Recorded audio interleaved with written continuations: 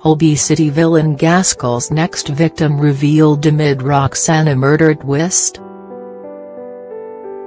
Holby City villain John Gaskell, Paul McGann, started the episode off terrified that his colleague Roxanna McMillan, Hermione Gulliford, would recover from locked-in syndrome. The Holby City cast member deliberately sabotaged her surgery after she was hit by a car when she discovered his evil medical project. In tonight's episode, Roxanne managed to communicate to Essie and Mina through blinking as the pair desperately tried to decipher her message. As Essie used a letter sign to work out what Roxanna was saying, Gaskell rushed into the room and ordered her to stop.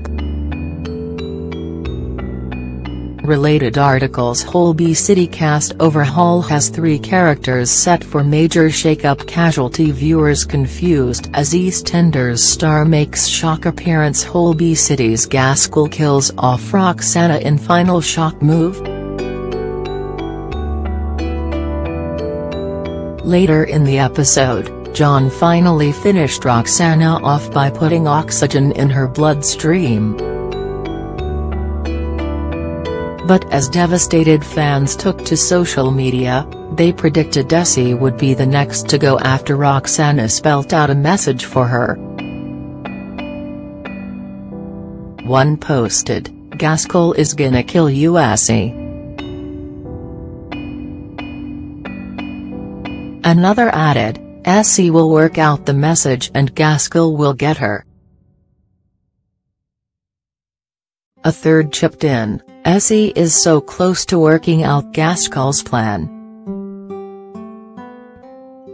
Could Essie be his next victim?"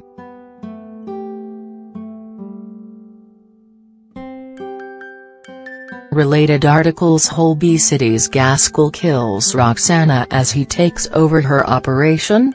Holby City's Roxanna fate finally revealed. Holby City villain Gaskell's killer plot exposed as major character returns.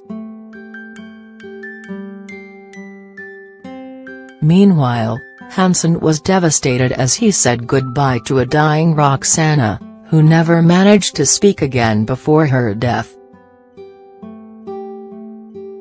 Will he be the one to discover what she died for?